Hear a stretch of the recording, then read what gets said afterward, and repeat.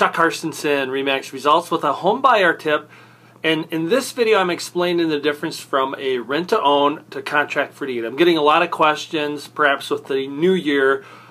People want to get into a house, but their financial situation isn't in a spot where they can get a mortgage. So if that's you, you might think, oh, what's a rent-to-own compared to contract for deed? And there's a lot of confusion. The best and simplest way I can explain this is a contract for deed, you're actually purchasing a home and closing on it, but because of that, the seller is going to want more for a down payment. Typically 10 to 20% or even more of the purchase price. So if the home was $200,000, 10% of that would be $20,000 down. So you got to have a lot of money down if you're buying a contract for deed. So that's one difference. Where a rent-to-own is really you're just renting the home with the option or the agreement that you're going to be purchasing the home in 1, 2, 3 years. Meaning that the seller's probably going to take a slightly higher deposit. Maybe instead of getting your first month and your last month in a damage deposit fee, they might take a little bit more, maybe $5,000, $6,000, $7,000 deposit. Some of that would be non-refundable, but you can agree that that's a lot less down than $20,000. However, you're not owning the house, you're just renting it. You get behind on your rental payment and they can, evict you pretty quickly. Now, in a contract for deed, it doesn't take long for a seller to remove you. So one main difference is that down payment amount.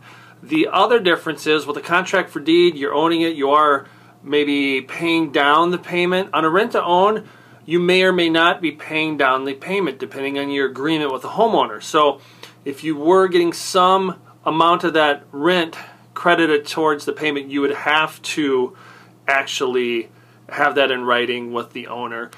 Also, on a contract for deed, you've purchased it, the price is final. On a rent-to-own, the price may be flexible. You may agree that, well, in 2 years we're purchasing it for this price, but maybe the market changes too much and that price doesn't work. Maybe the seller wants more, maybe the seller can't sell it for that much because it doesn't appraise for that much.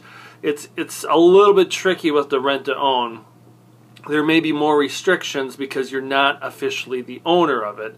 So again, the main difference is the down payment. The other difference is how the contract's written for maybe paying down that amount of the loan. And with the owner still owning it on a rent-to-own, you might not have as many rights. You might not be able to have pets compared to a contract for deed where you own it, you can have pets. So those are some examples of the rent-to-own versus contract for deed. Chuck Carstensen, Remax Results. If you're looking for a contract for deed or a rent-to-own property, you can contact me. I'm happy to try to help you, and we can go from there. Thank you.